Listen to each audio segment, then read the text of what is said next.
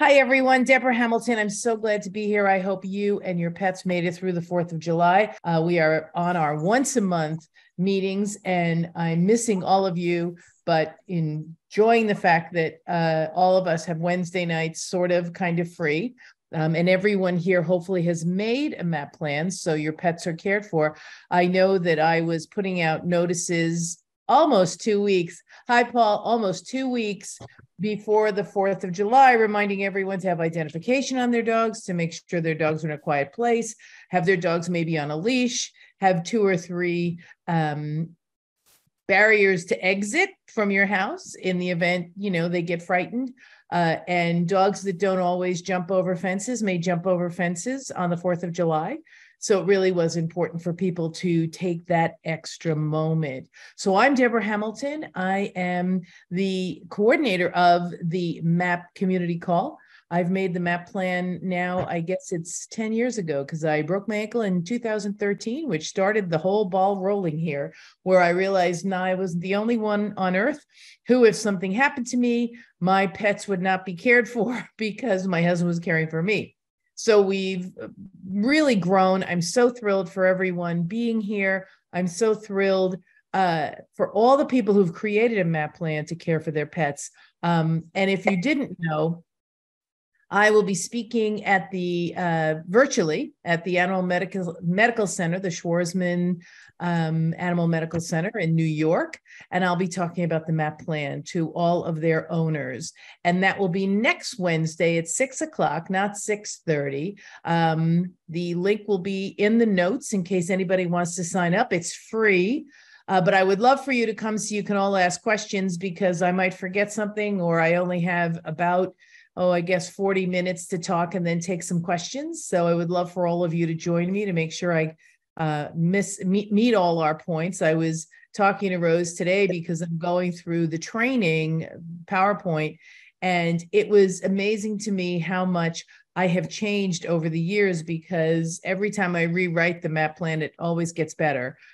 So I really am thrilled to have been asked to do that. But tonight I'm going to talk about getting a new puppy or getting a young dog, and what the benefits of getting a new dog and what you should know before you get that new dog, and what you should do once you get the new dog. And I will be honest with you, the reason I'm talking about this tonight is because my neighbor, who I love, she got a brand new golden retriever puppy off of Craigslist. The woman who is selling the golden retrievers, her husband passed away. And so she has been sort of having, no pun intended, a fire sale on her dogs, her older dogs and her younger dogs. And so this dog is the cutest thing in the world, not very well socialized. And unfortunately, if any of you have golden retrievers, you will know that they mat behind the ears. Luckily, Irish setters don't mat behind the ears. I don't know if Tonka mats behind the ears, or if Katie mats behind the ears. I know that the Wheatons don't mat behind their ears, and Irish setters don't. But some people take scissors to them. And I can tell you that my dachshunds sometimes would mat. And there was one time when I almost cut my dog because I pulled the mat up and I was going to cut, and there was the skin. So this puppy had 5. Sort of like octagon slits where they'd come and just cut the skin and the hair, boom, right away, and it was open, and it was terrible. And I felt so bad, and I actually said to her, I swear to God, I didn't do this, because I had taken the puppy to look at its hot spots. They thought she had hot spots, and she does have hot spots, but she also has cuts. When you're looking for a puppy, it is imperative to make sure that you know who you're buying from. That doesn't mean there aren't, wonderful pet breeders out there who may or may not show their dogs, who may or may not health test their dogs. However, buyer beware, you get what you pay for. If you want it right away, I know we've talked about this a zillion times. If you want it right away, yes, on Craigslist, you can get some of this woman's dogs. Now, my neighbors are 85 and 91, and they are currently now living with a completely untrained 18-month-old golden retriever.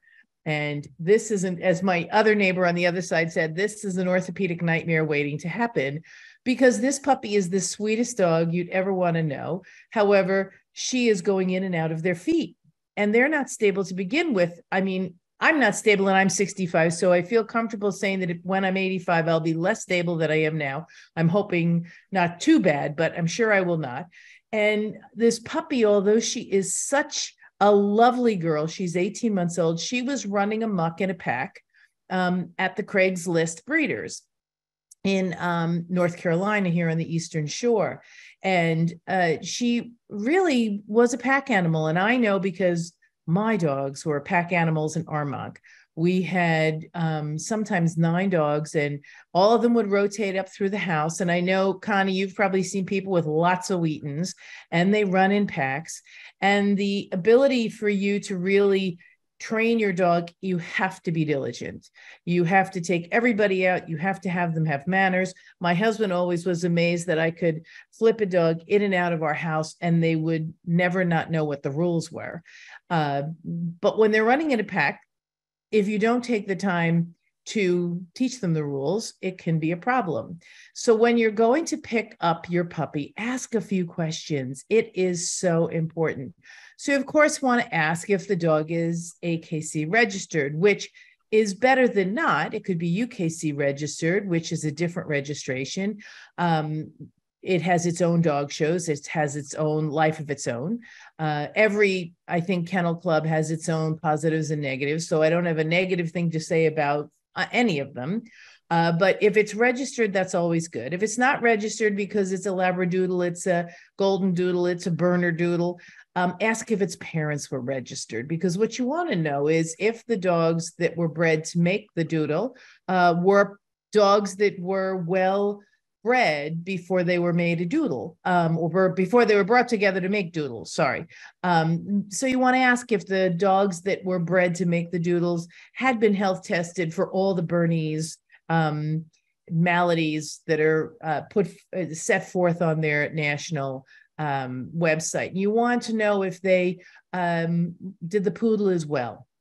So that's really the first question. You want to ask that before you go. And I will tell you why you want to ask that before you go. I know Connie is going to say, of course, because when you see little puppies or cute little dogs, even 18 months running around, it is very hard to walk out of that door without a dog, because you see them all running around. You know you can give them a great life. Like my neighbor's dog has absolutely hit the lotto, because they will take beautiful care of her forever. I am hoping, I'm knocking on wood, that it gives them a whole new lease on life and both of them outlive Maya. But this is something that's really important for people to pay attention to when you're getting a new puppy. So you want to ask them if the dogs are registered, ask them if the dogs have been health tested, ask them if the parents are on site. Now, I'll tell you that there are hardly any times, if it's a reputable breeder who might want to get an outcross from something and is using, frozen semen or fresh chilled semen, the stud dog might not be on the premises because they wanted to get an outcross. So it isn't fatal if both parents aren't on the premises. You should be able to get information about the stud dog. You should be able to call the stud dog's owner and talk to them as well. It's something you should do, because you want to know what the boy is like, right? You want to know what the dad is like. You want to know what the mom is like, and you're probably going to meet the mom. My neighbor said that she never saw any puppies, although the woman listed on Craigslist that she had many, because they were looking for an older dog. So remember, when you're going to pick a dog, just make sure that you ask questions and ask to see at least the mother, maybe some of the siblings. And if it's a repeat breeding, see what the siblings, the older brothers and sisters look like. It's very, very important. Also, you want to make sure that the dog has seen a vet. And you want to know when it was wormed. It should come with all of these directions with it. And I didn't ask my neighbor if she got all of that. I think she said she got papers and she got some health things. So that's great. However, when you find a dog on Craigslist, and as we all know, it's really hard to get a dog these days. So people rush out and get the dog because they don't want to miss it. They don't want to miss the dog. And I get it, because I wouldn't want to miss any of my dogs either. However, just be a little more questioning when you call. And if the person gets a little angry with you because you're asking questions about the mother or the father or the health testing, calm them down and say, I just need to know a few questions. Or maybe take that as something that, or someone you won't be able to deal with later. Because ultimately, if the dog doesn't work out, you want to be able to return the dog and get your money back, or, at least be able to release the dog to somebody else. If you can't get the money back, maybe sell it to someone else. And if you don't get all the warm and fuzzy feelings from your breeder, this might not be the person for you. And I stress that you really want a breeder as a mentor, because your dog is going to go through different stages of its life. When you get it home as a puppy, it's a cute little puppy, 18 months old. As anyone who has had a dog at 18 months of age knows, they are teenagers. They are testing their boundaries. They are being naughty, which of course they're supposed to do. And really, you will need someone to either guide you, maybe a YouTube video, or maybe they have many, many trainings online.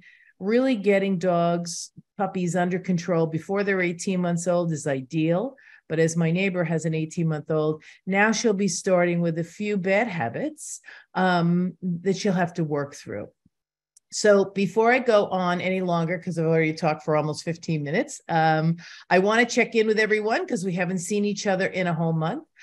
So I'm going to check in with Jan and see how she's doing, because I know she and Tonka have been busy. They had a wonderful program, I think about a week ago, on Reiki, and it was just fabulous, and I loved it. So Jan, are you there, or you're not there? She might not be there. So then I'm going to go to you, Connie, who is actually Rose Miss, but not. I am Rose Miss tonight because we're having, as Deborah and Rose have been struggling with me, not just this session, but several, we're having technical issues with Zoom. I am really Connie Kohler from Southern California, and I am a soft-coated Wheaten Terrier breeder, owner, handler. Right. And a member of my national and local regional breed clubs. I have served on the board of directors both, so I'm very familiar with the whole drill. And I have slept on the floor on arrow beds next to whelping boxes, more than is good for me. And have right now have a mother and son combination. The mom is sleeping on my right foot. I hope it doesn't go to sleep. But let me just add, everything Deborah said is absolutely right on when you were looking for a puppy. Let me add a few things. First of all, do your research on the breed first, please, because you will find right off the bat whether or not the dog that you're interested in is right for you and or your family, for your lifestyle. Do you want a lap dog, or do you want a border collie who is the original, send me in, coach, breed, and absolutely needs a job? They are the ultimate sheepdog. That will give you, issue number one. And I have done herding with my Wheatens, so I know whereof I speak. Secondly, after you do your research with the National Breed Club website, and you can find every National Breed Club that is registered with AKC, the American Kennel Club, by going to akc.org. And all the breed clubs are listed. Their website is a little tricky to navigate, but you can get there. And also UKC has a website, same deal. And every National Breed Club has a breeders list of member breeders who have to comply with a code of ethics, which governs general ownership, it governs breeding, and it governs exhibiting. And as Deborah said, health testing and temperament testing are absolutely paramount, because the vast majority of people buying dogs do not want to show, they do not want to do obedience trials. They want a good pet. And if the pet comes from a litter from show champions who have been evaluated for structure, movement, basic soundness, and also health testing and temperament testing, then you've got a good match. And if you've got a breeder, I'll be even more adamant than Deborah. If you've got a breeder who is absolutely going nuts because you are asking questions, you run the other way as fast as your feet can take you, because that is the instant red flag that you don't want to deal with that person. If somebody isn't asking me as a breeder the proper questions, then I know I don't want to deal with them. If their only question is price of the puppy and availability of the puppy, they are off the list.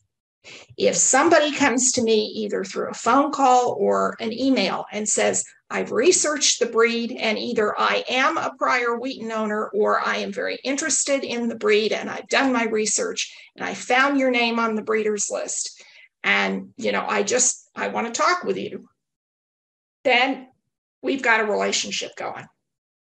It really is important to do that, because I can tell you that a lot of breeders are like Connie. If you call and ask, do you have puppies and how much are they?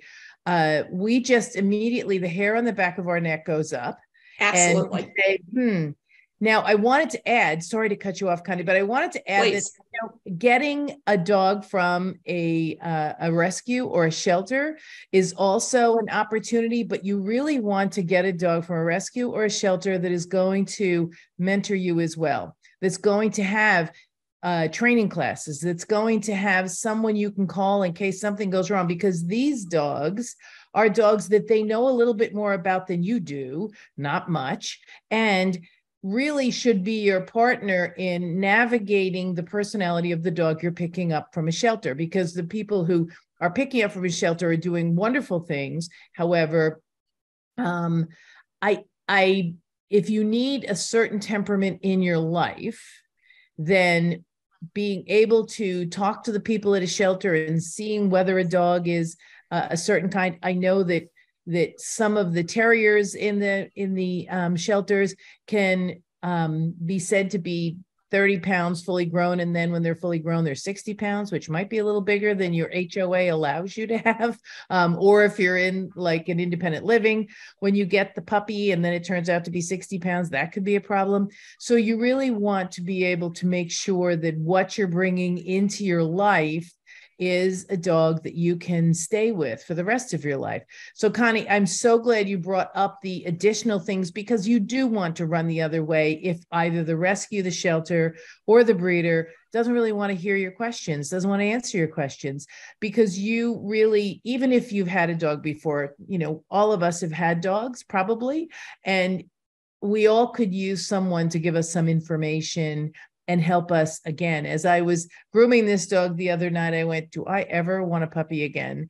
I know, Connie, you know that feeling, because when you're starting with an 18-month-old with no history on what that 18-month-old went through, this is why I always am so in awe of people who want to pick up a dog who's had years of life before them, maybe good, maybe bad, because you're picking up this slate that is not blank like a puppy, and you're going to have to adjust to their idiosyncrasies that they can't get over and help them get over idiosyncrasies that they can get over.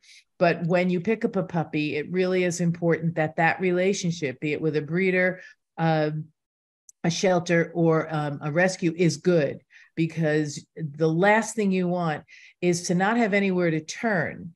And if you adopt a Wheaton Terrier, an Irish Setter, or a Golden Retriever from a rescue or shelter, please don't hesitate to call the National Club and ask them for help too, because there might be people in your area. Go ahead. I just wanted to add on that very point. I have served as rescue coordinator for my local Southern California Wheaton Terrier Breed Club. Southern California covers 9 counties, going from Central California, Bakersfield, all the way down to the Mexican border and east to Nevada and Arizona. That's Southern California. West is the Pacific Ocean. So I was on a first name basis with the county animal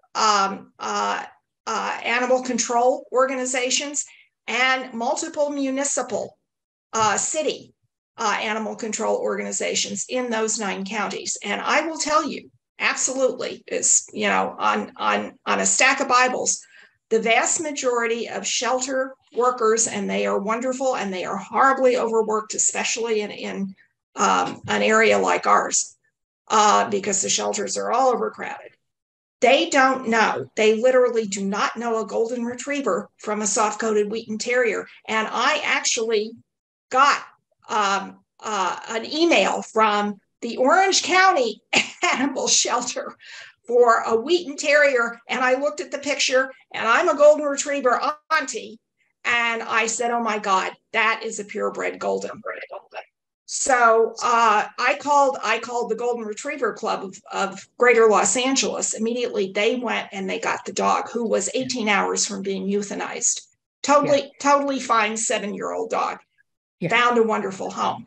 So if you are going to adopt, which is a wonderful thing, go straight to your local or your national breed clubs. They either have rescue teams within the clubs themselves, or they have adjunct organizations, which are 501c3 organizations like we do, which vet the dogs in terms of health and temperament first before they deem them adoptable.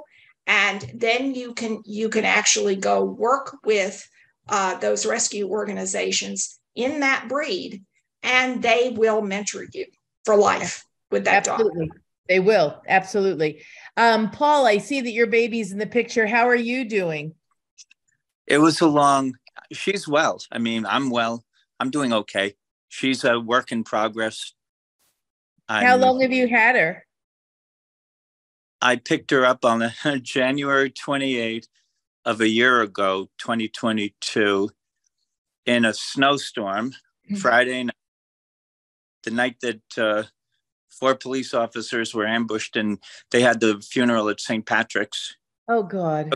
4 hours to get there, to go 10, because I'm 20 minutes from like 68th in York. Yeah, and this was yeah. But she's marvelous dog who is a rescue. Where was she when you got her, Paul? I'm sorry, say it again. How old did they think she was when you got her? She was an owner surrender, and the rescue said she was between 3 and 5 because the owner, for whatever reason, really didn't give her age. Yeah. But he showed the papers, which was interesting, I guess. I never met the owner. It was an owner surrender. Right. They were moving, which kind of a lame excuse. Well, it's a lame excuse, but they were moving. And they wouldn't wait 3 days for the rescue to pick her up. So they took her to New York City Animal Control on 110th Street and First Avenue, which is where I actually met her. But the rescue, before they even got there, when they said, we can't wait, we're taking her over. So rescue, Long Island Pit Stop, I'll put in a, what's the word, promotion for, and Katrina Canine. So they pulled Sasha. She came as Sasha. They pulled Sasha right away. So she was never up for adoption. I met her on a Sunday before the Friday I adopted her. I met her Sunday. She couldn't have whelped more than a month before because she had puppies. They spayed her because animal control does not release a dog. Yeah, and most rescues require it too. Purebred rescues require it as well. Yeah, well, but because they surrendered the dog they took Sasha to animal control, so they wouldn't release to the rescue until spaying. And rather than get into all that, where allegedly, well, not allegedly, but medical record shows that during the spaying, they nicked her spleen, which I don't know. The uterus is not near a spleen, but maybe it was a what do you call it? A clerical error. Who knows? My vet says that I had made an appointment 2 weeks before getting her, just in case, vets were backed up for over 4 weeks. So I made the vet appointment for a Monday, thinking I'd get her anyway. And as luck would have it, I picked her up Friday. So I didn't cancel the vet appointment. So we went Monday. They told me, the vet said she did not have just one litter. She had had a prior litter at least. Wow. And so they made money off puppies because they showed papers, but they wouldn't give it. And I've had show dog German Shepherds. So I never, like you had said, the other lady had said, nobody, right. I did Schutzhund, right. But I was not an avid Schutzhund where many people were but she's been a work in progress. It was a very rough 6 months. So she wasn't necessarily well trained when you got her. She was trained. I learned German for the dog. Good for you. Because she wasn't listening to me really. And so I used Google Translate, no Spanish. I didn't know what these people were. They might've been Russian, but I don't know. But I used anyway. And then she understood, sieht, plots. If I said plots, she plots. Right. And so that's how you knew she had a different language for her command, which would have been great had you known that, right? I'm sorry. Had you known that when you first got her, that if the owners had said, listen, she responds to German, not to English, it would have been good for you to know. It would be better because she wouldn't come. I would call her. She wouldn't come. I would kommen or kom. It's, what was it? Kom or kommen, Kommen. But anyway, but a dog doesn't have to know the language. One can use hand gestures. Right. The trainer, so I hired a trainer based on who a different rescue recommended. He came to my house. I paid him a fortune, $2,000. Wow. Yeah, $2,000. He came in 2, 3, 4. The fifth time, he was supposed to come 7. At the fifth time, I realized it wasn't working out. He made her worse in every way. Yeah. And worse. She bonded with me within a day. Well, that's good. That's like the dog with my neighbor. She's very bonded now to my neighbor. So she's actually doing pretty well. And I actually saw them go out and she wasn't tripping her, which is always a plus. Well, she bonded right away with me. I really liked her. I couldn't bond at the beginning because going outside she's come a long way. She was highly reactive. Yeah. She was 2 out of 10. When I first got her, 2 out of 10 people might be tolerable. Was she afraid of them or was she aggressive toward them? Aggressive exponentially. I mean, she made God bless you, Paul, for adopting her, because that's huge, and that she liked you and bonded with you right away. May have been a guard dog for all I know. Maybe that's why she knew German. I don't know, but she was extremely protective of me. I've had 4 German Shepherds. I never had to hire a trainer. I trained other people how to train their dogs. With Sasha, and she came as Sasha. So, and I like the name, so I wasn't going to change the name anyway. But especially at that age, it's really hard unless you get a name that sort of sounds like it. So I'm so glad. I'm going to go to someone else for a minute. I'm so glad that just to comment on what was already said. Yeah.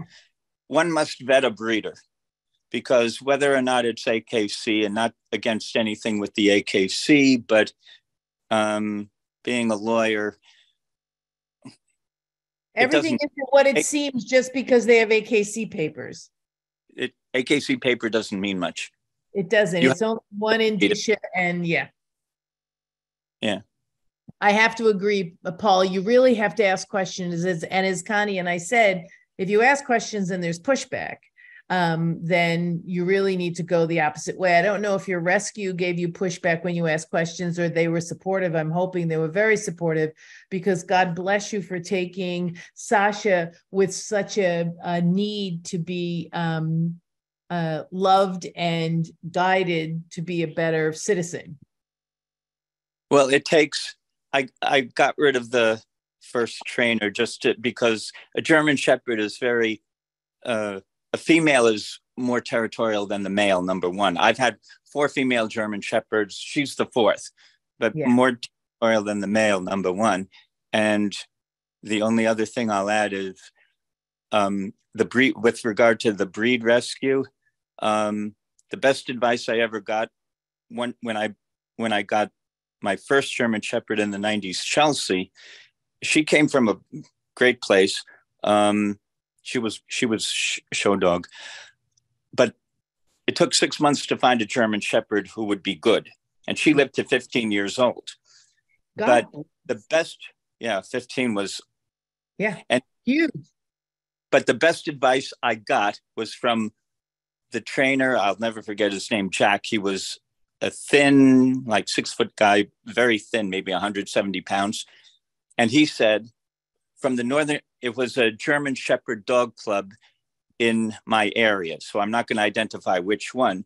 Right. But to make a long story short, he said, I would not buy a dog from anyone in this club. And he was the trainer for the club. Wow.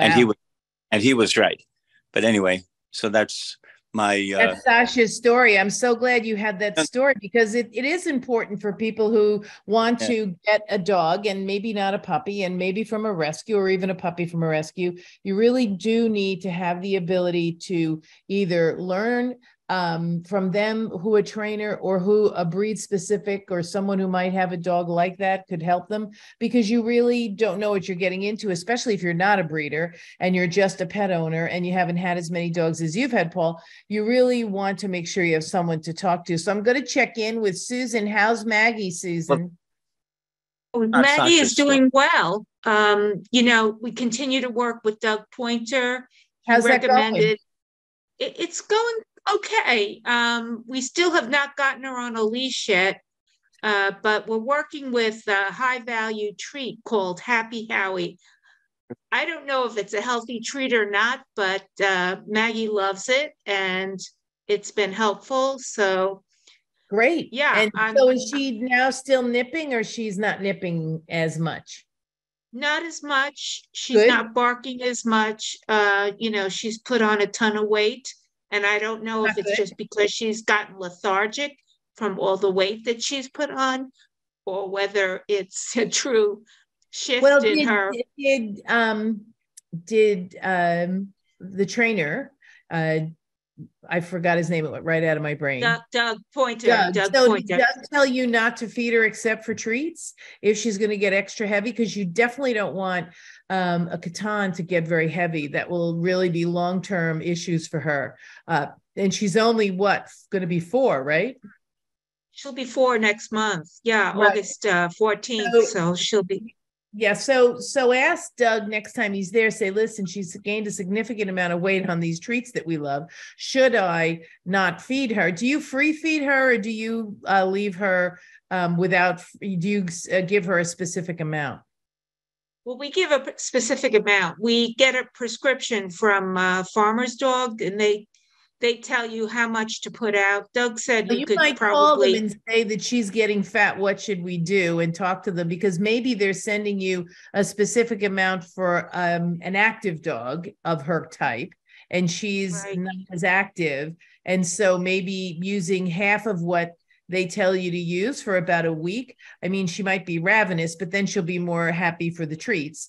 But that way she won't gain so much weight, because I know when I train, I give my dogs most of their food through training treats, as opposed to training treats on top of their food, because then they become beached whales. That's what she looks like now, a beached whale.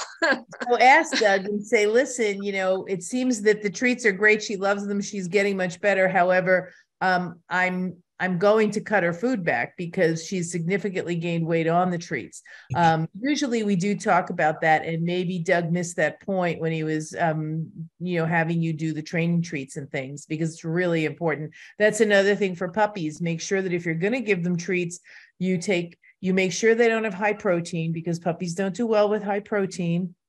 At least for the first year, and make sure you don't give them too many, because the raging yuckies in puppies can cause all sorts of issues like telescoped intestines and things. You really need to be very scarce with additional treats. If you want to give them a treat, give them, take a handful of the kibble that you're going to give them for food, pull it out of the bowl, and then give that to them during the day as a treat, because they don't know till they're older that they don't like their kibble as treats anymore. I know that probably Connie can agree that when we start training by taking kibble out of the bowl, because they love to eat. They don't know what they're eating. They love to eat. Jan, I just have one thing to add, please. Sure. Deborah, Susan, have you had her thyroid checked?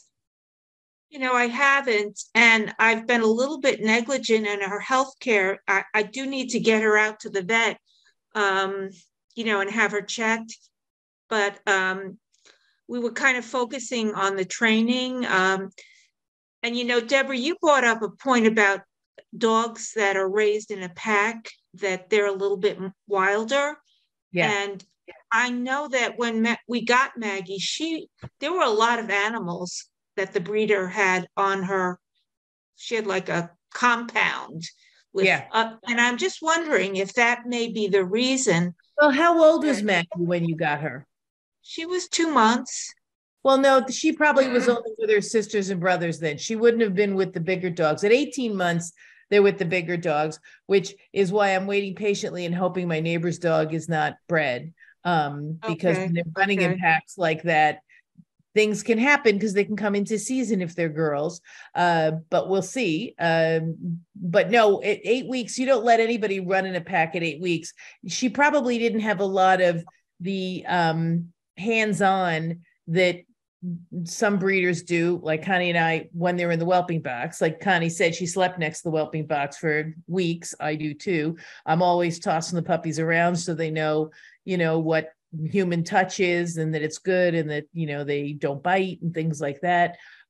So I'm sure, Connie, you've lost many a toe with sharp teeth when you're in the whelping box with them, and also sprouting arterial blood. Exactly, because those sharp teeth will take you out. They will take razor blades. They're razor blades.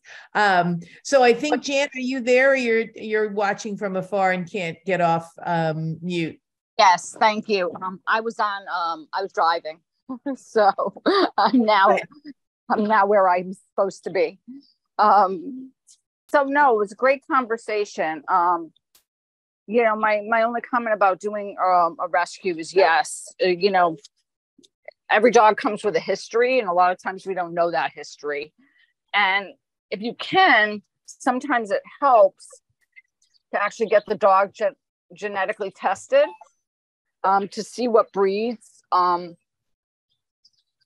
I'm dog sitting and I have like multiples today. So if you can, just at least see if you can get genetic testing, because sometimes it does give you an idea of their background, and you kind of know what you're working with then if it is a rescue. And do your due diligence, because rescues want to get dogs into homes, and they're not necessarily honest some of the time.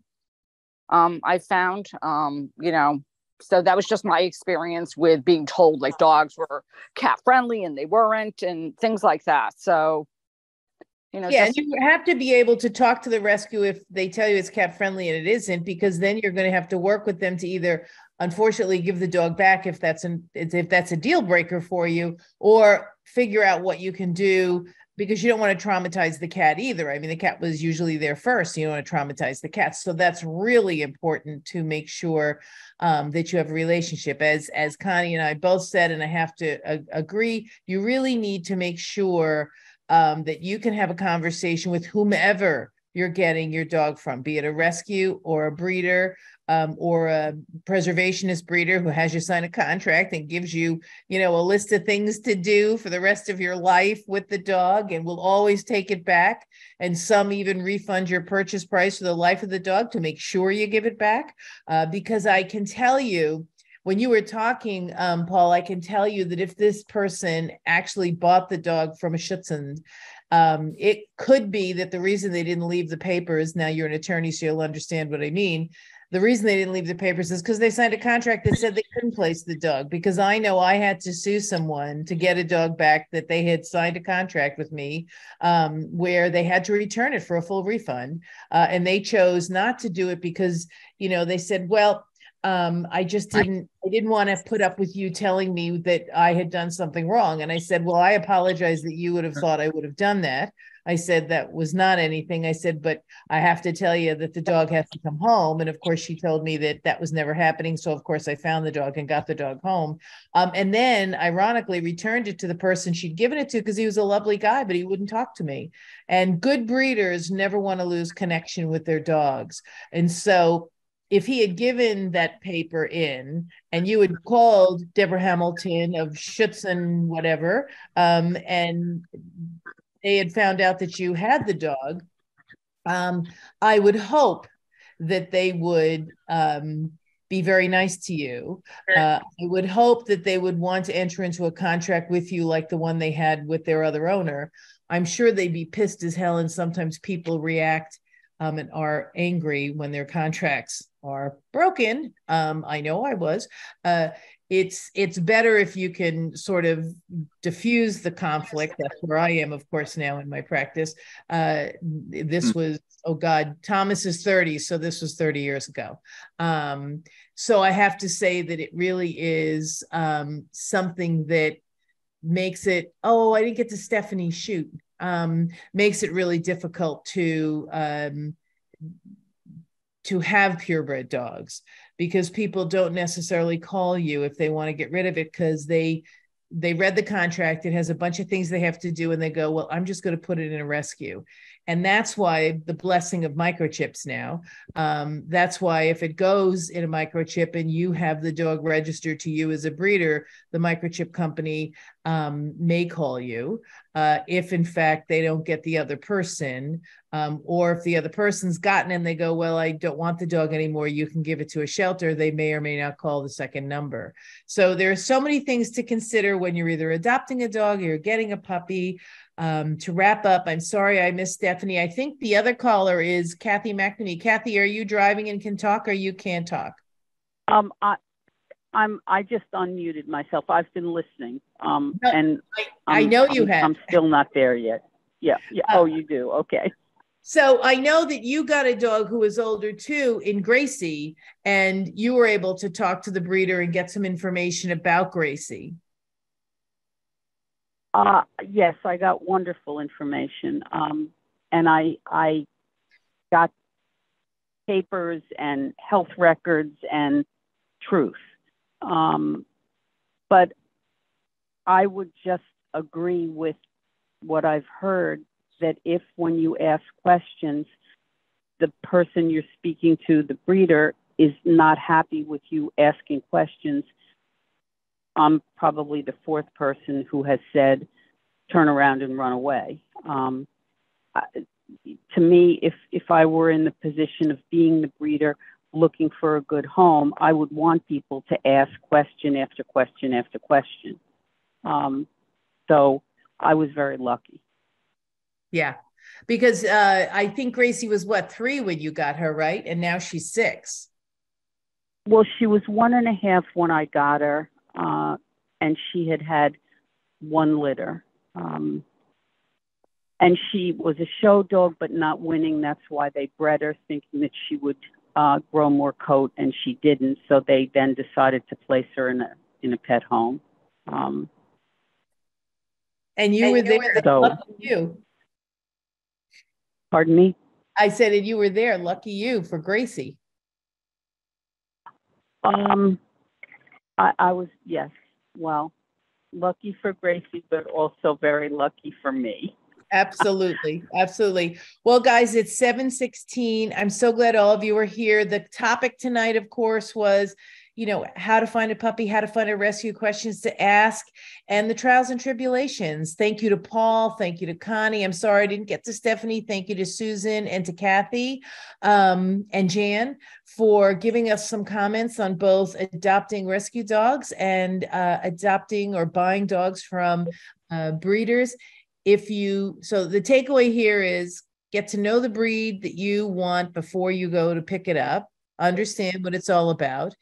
If you can buy from a reputable preservationist breeder, great. If you can't, you want to go to a shelter and you're looking for a dog, make sure that you find a shelter that's going to work with you and answer your questions. And no matter what breeder you go to, whether it's a preservationist breeder or someone who just breeds like a hobby and may or may not do all the testing, and that's okay for you, that's fine. But if they will not mentor you and they will not answer your questions, please think twice about picking up the puppy. And until next time, this is Deborah Hamilton. You're on the MAAP call, and I hope I see some of you next Wednesday as I give this program to the Animal Medical Center's group of clients who they provide additional information for. So until then, kiss your babies for me. Bye now.